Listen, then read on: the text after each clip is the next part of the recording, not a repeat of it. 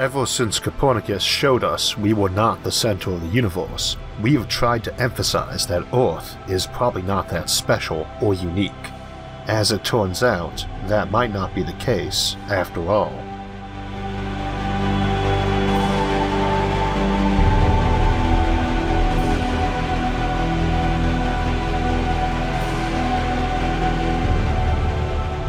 So today, we return to the Great Filter series to continue our look at the Fermi paradox. As a reminder, one of the more popular solutions to the Fermi paradox, the strange seeming absence of other intelligent life in our huge and ancient universe, is that Occam's razor applies in this case, and that the reason for the seeming absence of other civilizations is exactly that: they don't exist. While we can consider the possibility that they existed in the past, but all died out after getting technology, the alternative explanation is that they just don't occur much. Since there is no obvious reason why they wouldn't, we tend to assume that there are, instead, a lot of little steps and conditions involved in a planet becoming life-bearing, and staying that way long enough for life to get intelligent. Each of those steps and conditions is called a filter, basically a hurdle you would need to get past that filters out potential civilizations arising on that planet. Last time we defined a number of different types of filters, from lesser to greater, the former being ones that most will pass through, coin flip odds or better, while the latter is more comparable to lottery odds or less. I also mentioned before that you can often group related small filters into one great filter, though you cannot always do the reverse and break a great filter into a collection of smaller component ones. This series focuses on possible great filters, and while we discussed 3 last time, we are only looking at 1 for this episode and will generally stick to that. Our focus for today is the famous rare Earth hypothesis, and more specifically the conditions about Earth and our solar system, which might make it nearly uniquely suited among planets to host intelligent life and technological species. I want to emphasize intelligent and technologically advanced right up front, because for the Fermi paradox, we don't care about some barren, twilight planet hosting simple lichen, not unless that lichen has developed a complex and enlightened civilization building spaceships and radio transmitters. So while we can look at a place like Pluto and say, yes, there's a chance life might develop there in some deep subsurface pocket of muddy water warmed by nuclear decay or tidal heating, we can also rule it out as a place to look for alien homeworlds. There's just not enough energy flux there to allow a complex and fast ecosystem that would permit intelligence to arise. Brains are very expensive in terms of energy and organs demanding resources, and have to be constantly of value at every step of an evolutionary progression. An oak tree doesn't have a brain, for instance, because it would offer no advantage to its survival, not when it has no means to implement any of the decisions that brain makes. So outside of the specific case of a Boltzmann brain or something parallel, where the brain just sort of blunders into existence fully formed, we are justified in assuming only a high-energy environment could offer enough life to generate such a predator-prey mental arms race, and do so quickly enough for it to have already happened. Evolution takes time, but more importantly, it takes generations, and more complex critters tend to have longer generational cycles. Bacteria can reproduce hourly, we do not. There have been an estimated 100 billion humans who have ever lived, or 10 to the 11th. We can estimate that maybe a billion times that many mammals have ever lived, or 10 to the 20th, most on an annual or longer generational cycle. Throw in insects who are far more numerous and have been around much longer, and you can go up about a billion times more, 10 to the 29. And if we include bacteria, perhaps a trillion times that many, 10 to the 42nd, have ever lived. Each of those organisms represents an evolutionary event, mostly a failed or meaningless one, but that gives you an idea how many of these events need to take place to generate some folks sitting around a campfire, sharpening stone axes and wondering what the pretty points of light in the sky mean. Most of those events had nothing to do with your genetic makeup. A better designed oak leaf is unrelated to your own DNA, but growing intelligence is a reaction to the entire ecosystem evolving, so it does matter. It is not hard for an organism to learn to eat grass properly. They don't need a ton of brains or sensory gear for that. They need it for responding to other animals who either want to eat that same grass or eat them. We will talk more about the brain race in the future, but for today I mention it primarily to emphasize how many overall generations and individual evolutionary events were needed to get here. If that is fairly normal, then we have to consider that any planet that can support less life, or requires it to live slower, is less likely to have gotten technology by now because of fewer of those evolutionary events. Make the year 10% longer, and the critters that breed annually around the food supply of seasons evolve 10% slower, though that is probably optimistic since they would need bigger food stores to survive the longer winter and therefore support fewer of those critters to do the evolving. We will talk about this more in the future, but for now it's important to remember that we're not discussing where life could exist, or even where technology might eventually develop, but where it is likely to have already developed. After all, the universe is fairly young still. We'll start there. Once the universe explodes into existence, it takes a long while to develop a structure where Earth-like planets can be common, and today we are going to try to assume that it almost has to be an Earth-like planet to offer a good chance for civilizations to emerge. So what do we know about Earth that matters? The first step is to ask about its basic position in time and space. Earth is not an old planet at all. The universe was about 9 billion years old already when it formed. If we compare the entirety of time to one 24-hour day starting at midnight, Earth formed at about 4 o'clock in the afternoon, 2/3 of the way through the day. Life didn't crawl up on land till an hour before midnight. Now you already know that it took a long while for enough heavy elements to form in dying stars to produce rocky planets like Earth, but it did not take that long. Earth's composition relates to the metallicity of our own Sun, that being all the stuff in a star besides hydrogen and helium, the only two elements that existed in any real quantity prior to the stars making them. We often also look at this as the ratio of iron to hydrogen in a star. Iron incidentally being the most abundant element on Earth, just beating out oxygen, which is the third most common element in the universe. The relation of those two is pretty important as well, since our oxygen-rich atmosphere only came after the iron in the upper crust of the planet became saturated with more oxygen than it could sequester, even with tectonic activity turning over new iron. Oxygen is obviously very important to high-energy mobile life forms, as is the oxygenetic photosynthesis process that provides all of our food and releases that oxygen.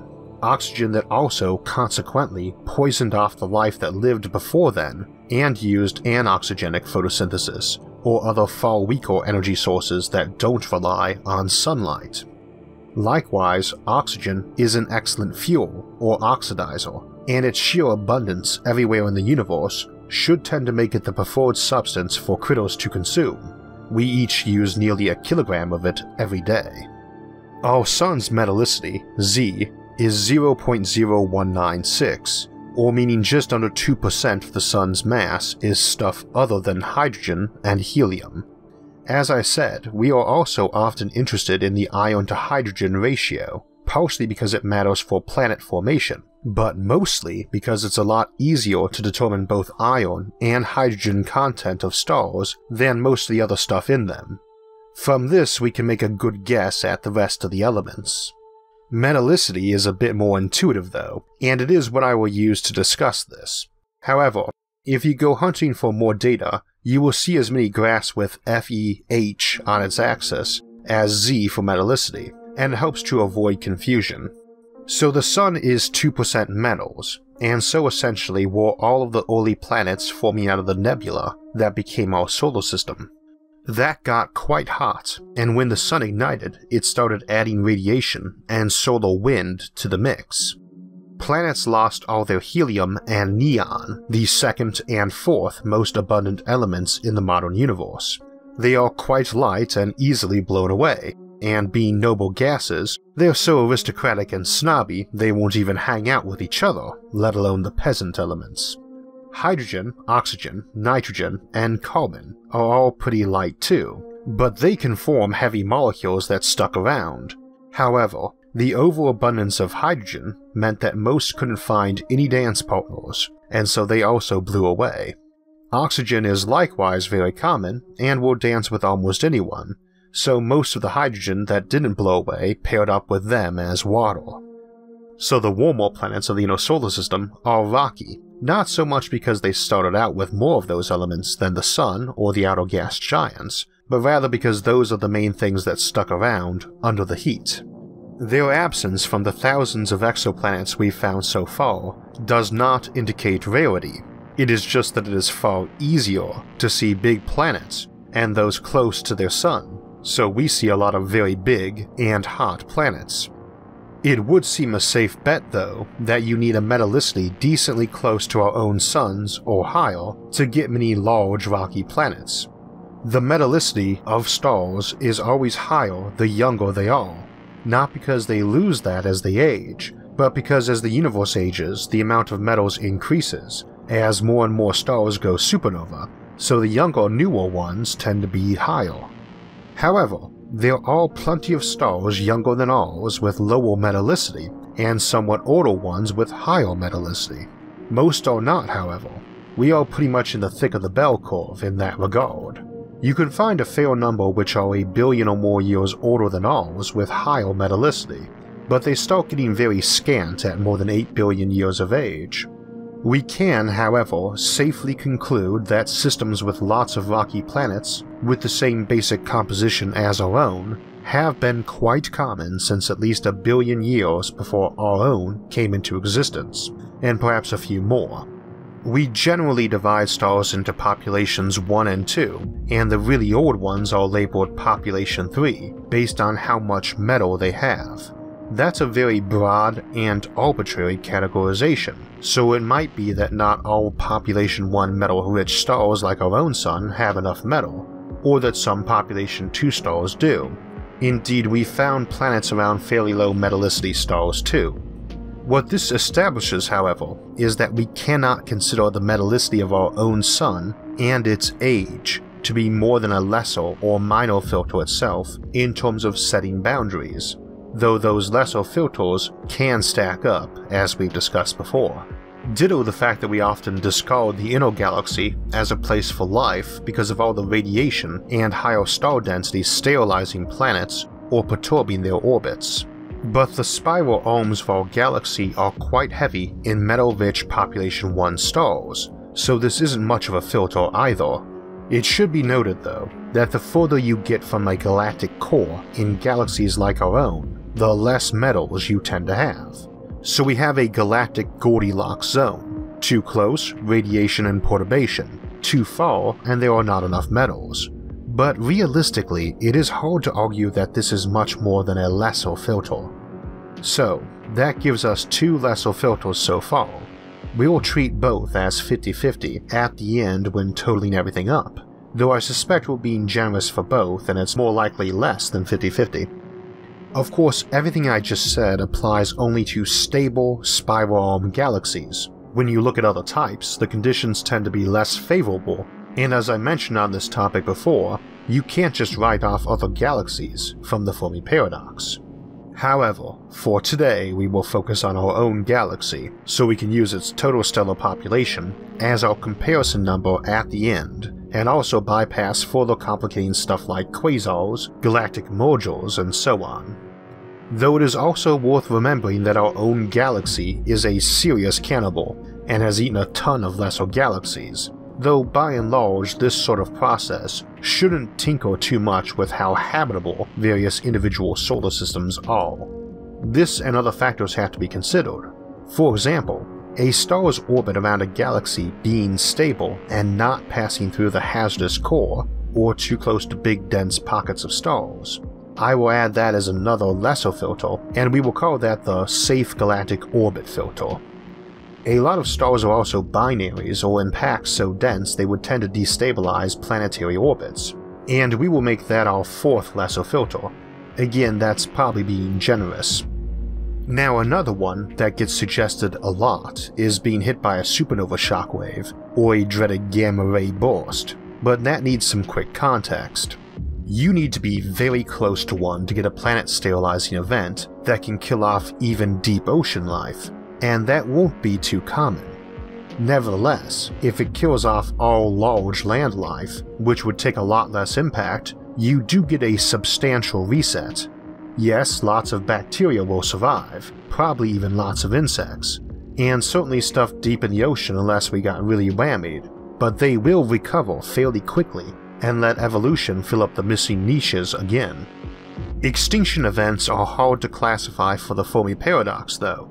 That's because it's hard to predict how common major or near-total ones were even in Earth's history, let alone that of other solar systems in general. Coupled to that, such events can often be beneficial, clearing and leveling the Darwinian battleground as it were.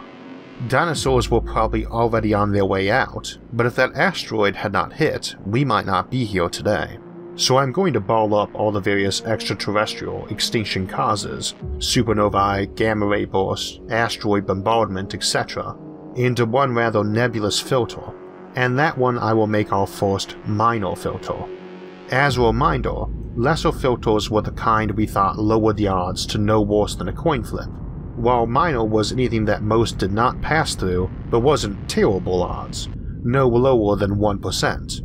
And for our final calculation today, I'll treat it as 10%. Again, we are using the favorable values.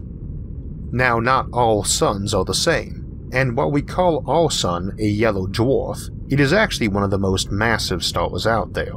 It got that misnomer because in early cataloging we could only see the biggest and brightest stars, just as now we can only see the biggest and hottest exoplanets.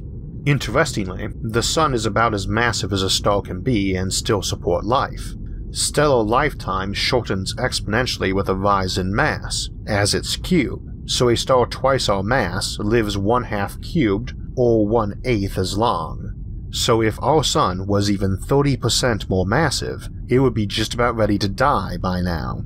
To make things worse, since a star gets hotter as time goes by, its habitable zone will probably have shifted much more noticeably during that time, rendering some planets uninhabitable that used to be habitable.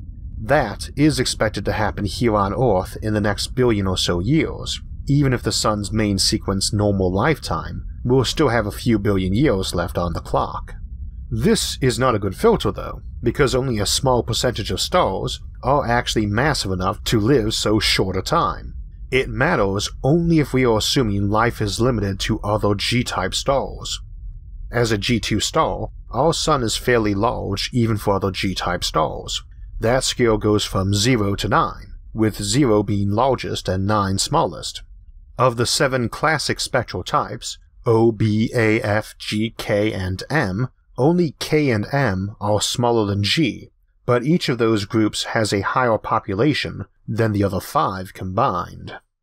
The habitability of all those stars is therefore of great interest to us, as they are way more numerous, and we did one of the earliest episodes on that topic. But we actually don't care about them for today's topic because of what I mentioned earlier about total evolutionary events. For a civilization to emerge, it needs a decently high number of those total events. It is a regrettably clumsy and ham-fisted way to look at the issue, and we'll spend more time on it later in the series, but for now, we have to consider that if a planet is tidally locked to a small red dwarf star, as we have decent reason to think would tend to be the case, that planet has a far smaller habitable region to support life. Less space, less life, therefore fewer evolutionary events. Again, we don't care if they've got life, we care if they've evolved into civilizations. We also need to keep in mind that photosynthesis on Earth does not use all of the Sun's spectrum, and smaller stars emit even less light in that photosynthetic range. Less useful available energy, less life. More of the material in that life devoted to basic fuel gathering rather than other survival tasks, and so on. It does not mean all those stars are uninhabited, There's a lot of question marks about tidal locking, atmosphere slowing locking or being torched away, solar activity being more erratic, and so on. But they are not good candidates to produce civilizations, and they make up 90% of the stars. So I will give this one minor filter status too, though we will also attach to this category things that make stars erratic in their output as well. Our Sun is pretty stable compared to most. So we were at 4 lesser and 2 minor filters so far. How about planetary position? Each star has a habitable zone. We roughly classify that as any place where water is a liquid, not too hot, not too cold. That's very debatable since you could have moons around gas giants that were warm enough by tidal heating for instance, but it is a decently solid filter. Not because such zones are rare, every star has one, and we think most stars have planets these days, so one being there isn't too improbable. However, we have to consider 3 important factors on this. First, what are the odds that the planet is about as massive as Earth? Doesn't matter if some tiny planet like Mars is there, it could never hoard an atmosphere that close to the Sun for billions of years. Doesn't matter if a big planet like Jupiter is there, no life is evolving on a gas giant. Not to technological civilizations anyway, although maybe a large moon around one might. That last wouldn't seem too probable though, since no moon in our solar system is even close to being as massive as Earth. Ganymede is the biggest, actually larger than Mercury though less massive, and has a surface gravity that's only 15% of Earth's. So we have to consider that it needs to be a planet decently close to Earth's own size, though how close is hard to say. I said 3 things though, and the second would be that it needs to be staying inside that habitable zone. Most planets don't have circular orbits. Earth has one of the lowest orbital eccentricities, Venus lower still, while Mercury has the highest. Odds are pretty good that the official habitable zones are already too generous and those near the edges won't be hospitable for life. If you add eccentricity into that, it gets worse. And of course, even if a system has a habitable zone with planets near it, there might not be one actually in it. So we'll make that lesser filter 5. No planet of any sort happens to occupy the habitable zone when the system forms. For number 6, we will include the chance that the planet gets itself knocked out of orbit, or captured or ejected out of the system, or into the Sun. Orbits are not nearly as stable as we often think. Odds are better than good that not all of the planets we started out with in our solar system are still here, and probably aren't all quite where they began. Indeed, it seems likely that at least one time Earth got smacked by one. And it's also a pretty popular theory that one nailed Venus, causing its peculiarly slow spin, thus having a day longer than its year. Systems with more planets would probably be even more vulnerable to such things, especially if they had big planets closer in. The mass of a planet in the habitable zone, if we have one, matters a lot.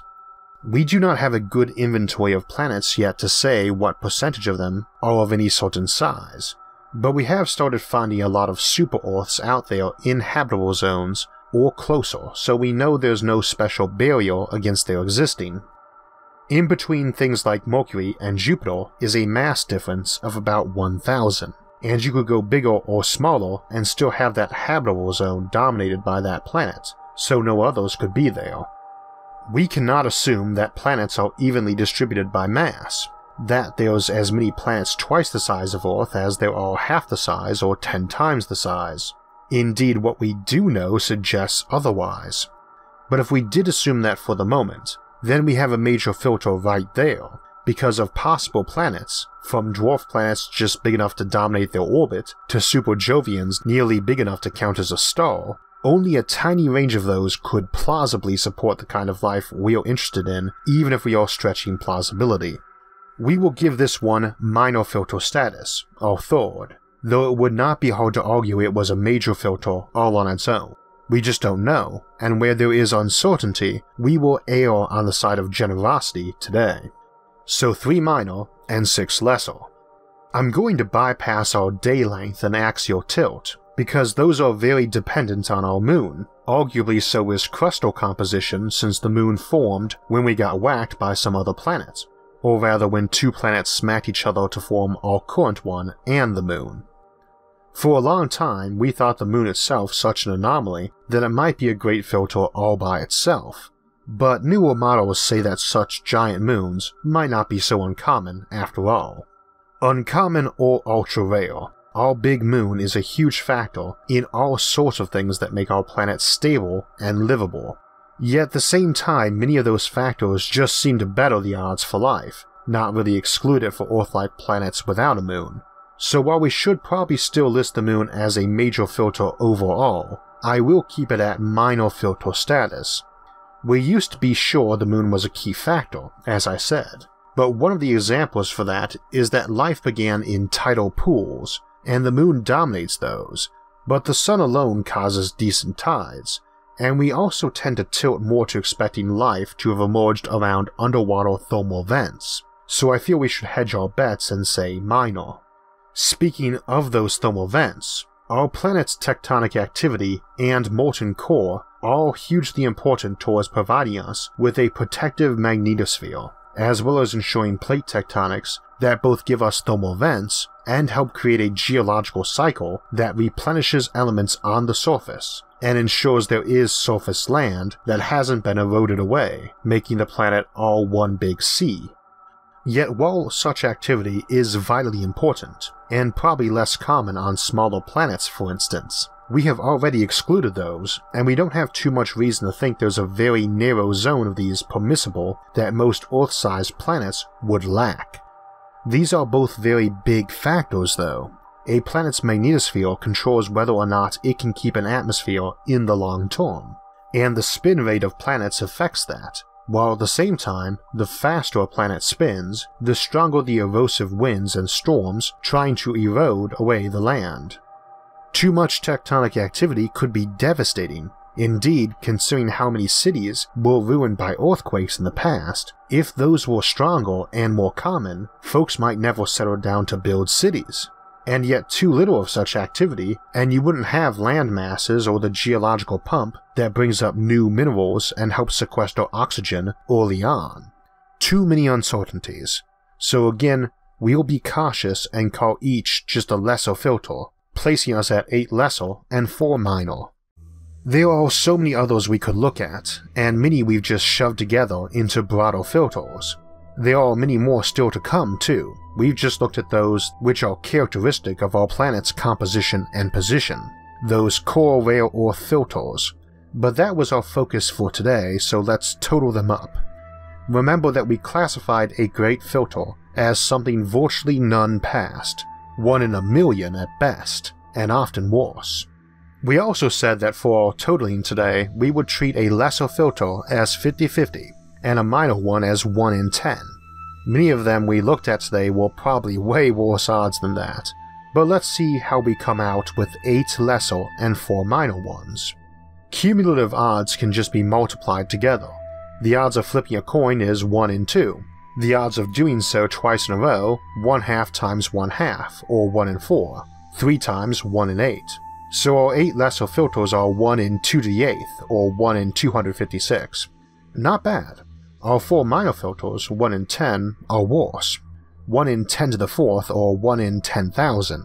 Combined together, they equal 1 in 2,560,000, less than 1 in a million.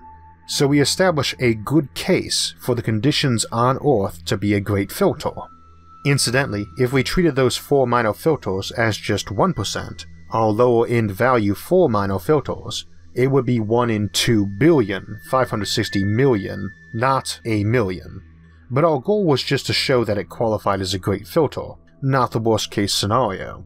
Even that value though would still leave 100 planets in our galaxy with those conditions, and our more moderate value would allow for 100,000. But it does seriously lower the odds for civilizations to emerge and flourish. Some folks stop here. Indeed, many of the filters we used could easily be boosted to minor filter status, not lesser, and in doing so would smash the odds down to a lot less than one such planet, a galaxy. But for my part, I tend to think we are in about the right zone with our figures, and that it is the filters that come after this in developing intelligence and technology that help sweep the odds further down. There is so much uncertainty to all of these values. and the reasoning behind them that we just can't say much for sure.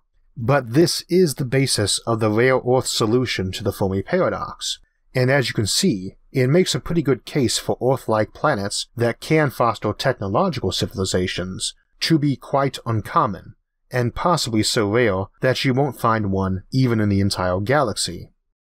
Next time in this series, we will look at the biological side of things in more detail, and see how all those factors can stack up to form yet another great filter.